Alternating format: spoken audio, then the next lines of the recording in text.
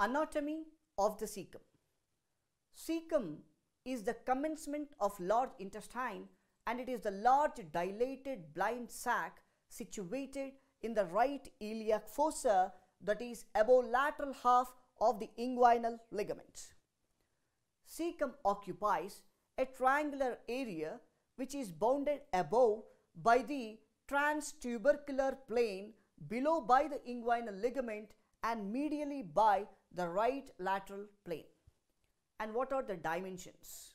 The length is 6 centimeters and the width is 7.5 centimeters. And types of cecum.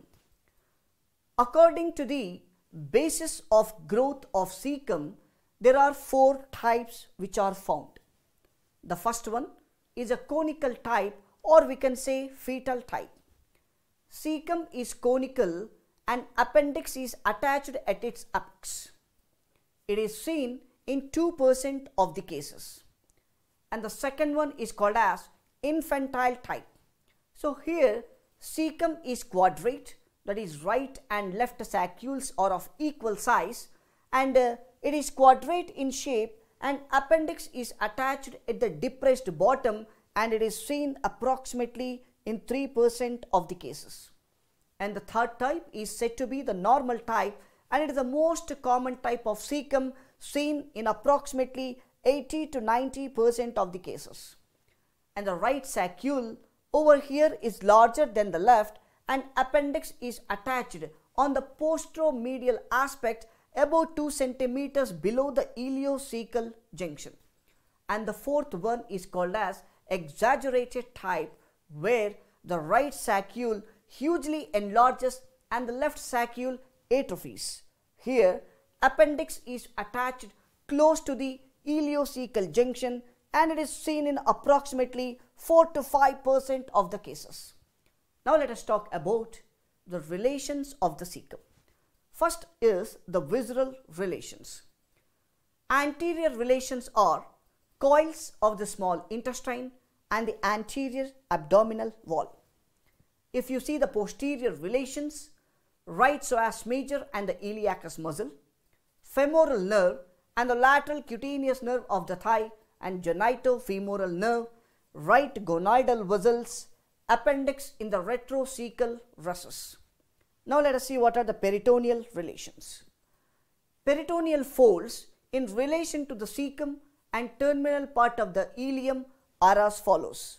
One is the superior ileocecal fold. This superior ileocecal fold lies between the ileum and the ascending colon. It is known as the vascular fold of the cecum, as it is a fold of peritoneum from the posterior abdominal wall raised by the anterior cecal artery. It guards mainly the superior ileocecal recess and opens downwards and to the left. And next is the inferior ileocecal fold. It spreads from the antero-inferior aspect of the terminal part of the ileum to the cecum or appendix. It is also known as bloodless fold of Travis, as it does not contain any of blood vessels. And the next one is the cecal fold. It forms the right boundary of the posterior ileocecal recess, where it lies on the posterior surface of the cecum. Now after discussing all these points, now let us go towards interior of the cecum. Cecum has 2 orifices on the interior aspect. One is the ileocecal orifice and second one is appendicular orifice. So the first one is the ileocecal orifice.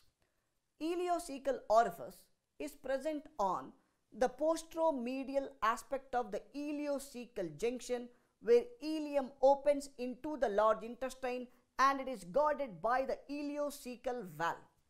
And this orifice is about 2.5 centimeters transversely, and the ileocecal valve has 2 lips over here and 2 frenula.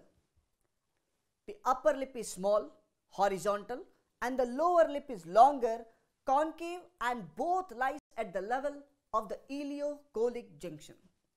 Each lip is made up of thick circular coat covered by the submucosa and the mucosa.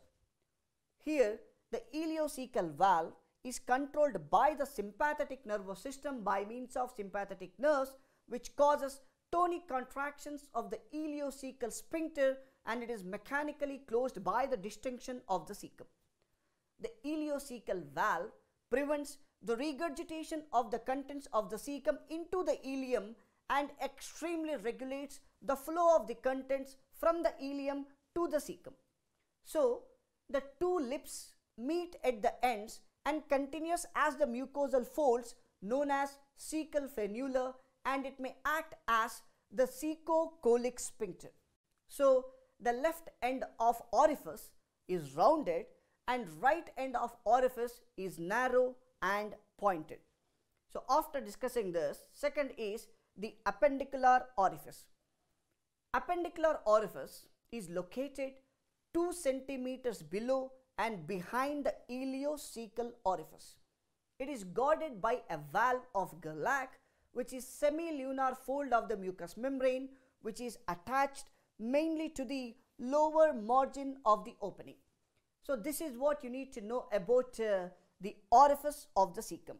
And next important topic, which is neurovascular structures of the cecum. Now, let us discuss about the blood supply. Cecum is supplied by the anterior and posterior cecal arteries, and these are the branches of ileocolic artery.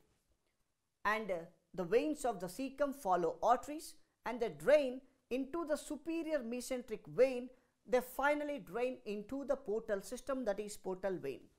And what is the lymphatic supply? Lymph from the cecum drains into the ileocolic lymph nodes, which finally drains into the superior mesenteric group of pre-aortic lymph nodes. And when we discuss about the nerve supply of the cecum, sympathetic nerve supply is from T11 and L1 spinal segments via superior mesenteric plexus, and the parasympathetic nerve supply is from both vagus nerves. So, by this we completed the neurovascular structures of the cecum. Next topic is the development of the cecum. Cecum and appendix develops from cecal bud arising from post-arterial segment of mid-gut loop. So, here the proximal part of the bud dilates and forms cecum, and the distal part becomes narrow and forms appendix. So, here initially appendix arises from the apex of the cecum, but later due to the rapid growth of cecum, the attachment of appendix shifts medially. So, this is what is about the embryology or development of the cecum. By this we completed all the important points about cecum.